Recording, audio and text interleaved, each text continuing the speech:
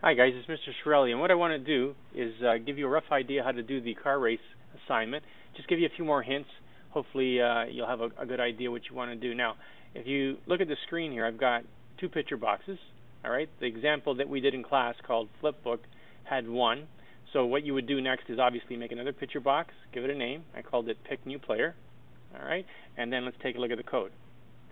Now, in your game, if you use two completely different images, you're going to have another array. I'm going to cheat here because I don't want to do the extra work, and I'm just going to still stick with my one array. I'm going to use that for both people that are racing across the screen. You would make a totally different array here with 7, 8, whatever number of characters you're going to have in your image. The counter would be different also if you had two different arrays. One might start at 1, one might start at something else.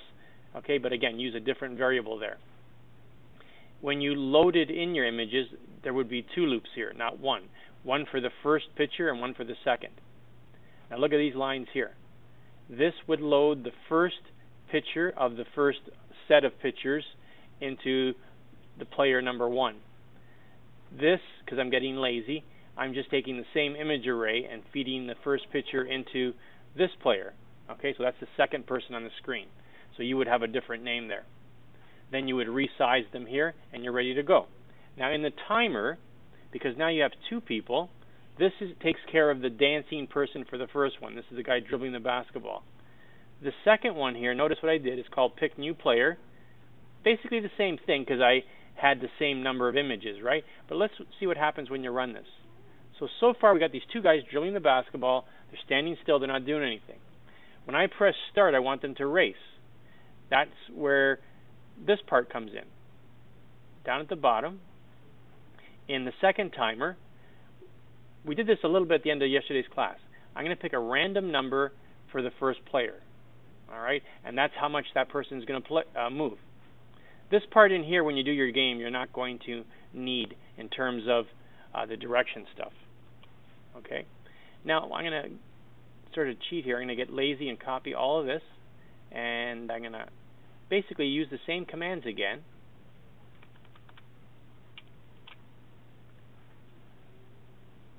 Okay, now this will comment out for a second because we don't know when we're going to finish the game. But let's take a look at the second one. Pick another random number, but remember it's Pick New Player. All right, and again, this part in here, I'll comment out for a second. But let's see if this actually gets the guys to go across the screen.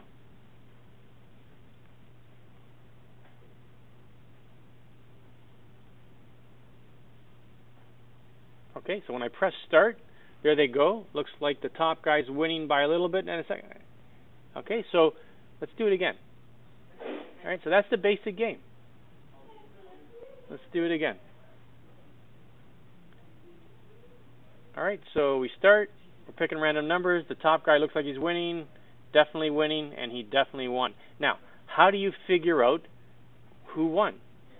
All right, you have to do something like what I've got written up here. If this player's greater than the width, then he wins. Else if this player is greater than the width, he wins.